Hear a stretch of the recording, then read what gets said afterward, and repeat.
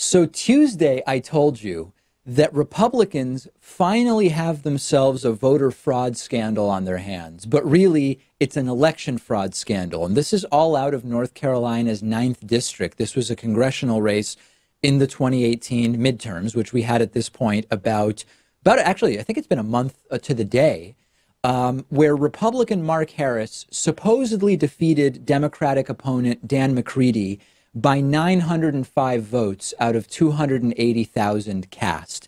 And we had reports of people being paid to pick up absentee ballots in person, illegal, reportedly handing them off to a known Republican operative, also illegal.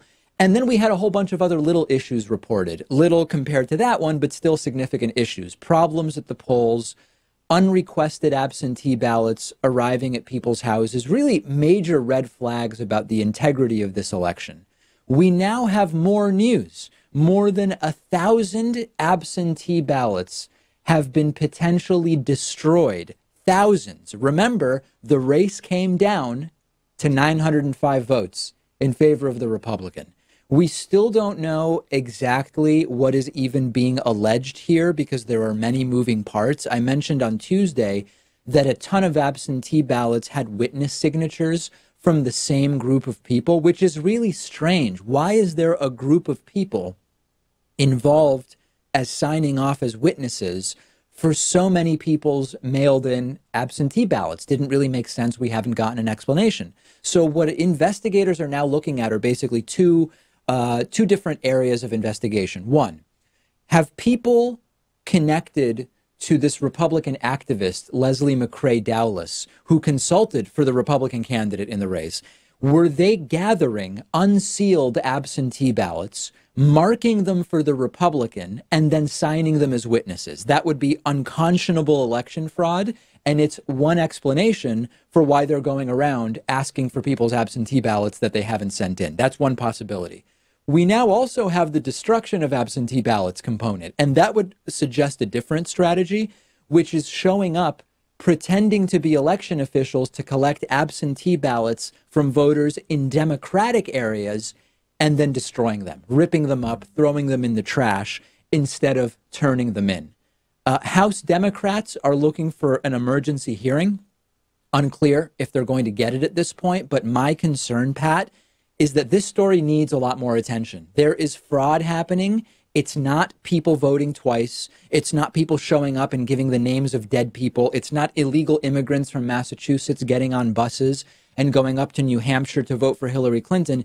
It's this Republican suppression of the vote, and it's not getting the attention that it deserves. Well, the good news is that the election hasn't yet been certified, but the new Congress, the 116th Congress that's set to take place in a few weeks, and I'm worried that there's going to be this rush to get it all done, and I hope there is a thorough investigation into all of this.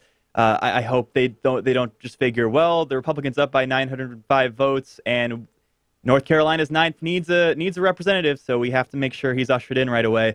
No, let's slow it down, make sure that we understand who actually won this election.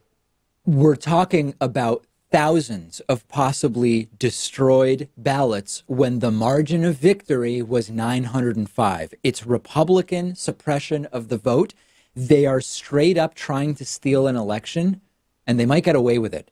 There's, by the way, an entire additional story here, which I haven't even gotten to, which is that some of the same patterns that we saw in the general election in the North Carolina 9th seem to have existed in the primary for Republican Mark Harris, which implies, although it's not yet proven, that he did the exact same thing in the Republican primary. People actually need to end up in prison here if any of this is proven. Today's program was made possible in part by Blinkist.com/Pakman. I love Blinkist. It's the really perfect app for anybody who likes politics and learning. And if you're watching or listening to the David Pakman Show, I'm sure you love politics and learning. And what Blinkist does is take the best and most popular nonfiction books, they condense them into 15-minute audiobooks that you can listen to in one sitting, and you can learn about politics, philosophy, psychology, economics.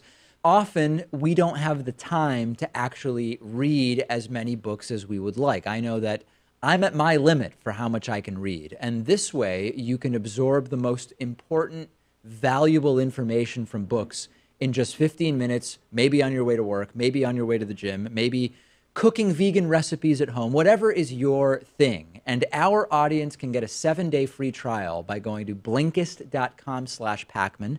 If you're watching on YouTube, I've put a link in the video description. And after the free trial, if you like it, and I think you will, you can continue enjoying thousands of condensed audiobooks for just about $5 a month. You can go to blinkist.com/PAKMAN to sign up.